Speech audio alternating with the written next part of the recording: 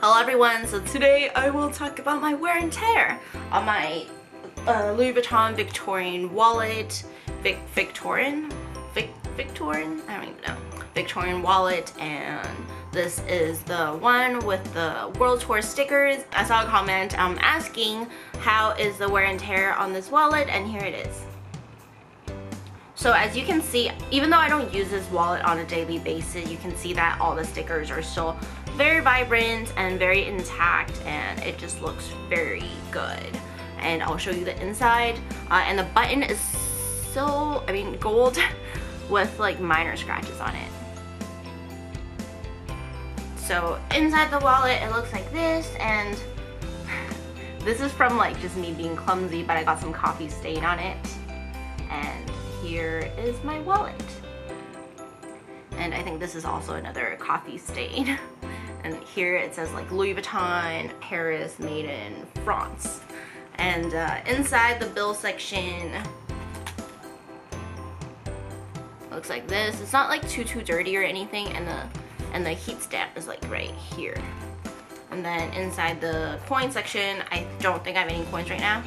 And it looks like this. It's a little dirty from the coins, but expected, because it's like pink interior and the coins are like dirty, so it's like expected that it's a little dirty.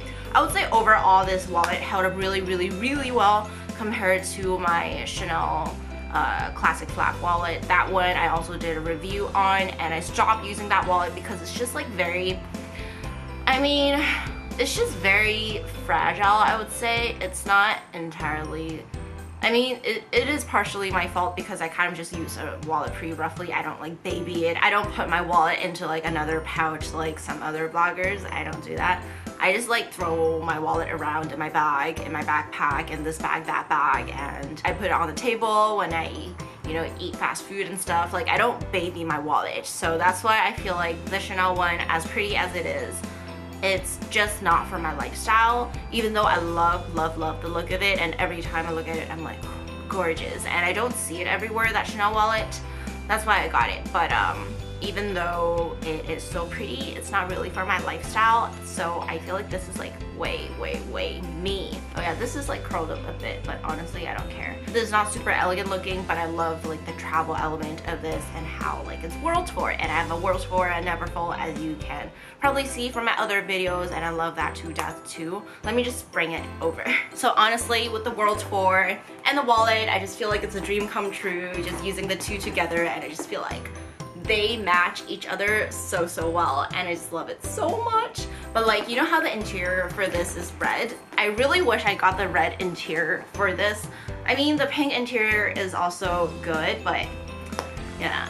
When I got this wallet, I was like deeply in love, so that's why I was like, I want pink, I want all pink everything, but now I really want the red. Red is more classic, honestly. If you were to get this wallet, I don't know if they make them anymore, but if you were to get this, like customize your own World Tour wallet, I would say go for the red, just because the World Tour, like the classic World Tour Neverfull, the interior is red, and I just feel like red looks really good with the monogram canvas.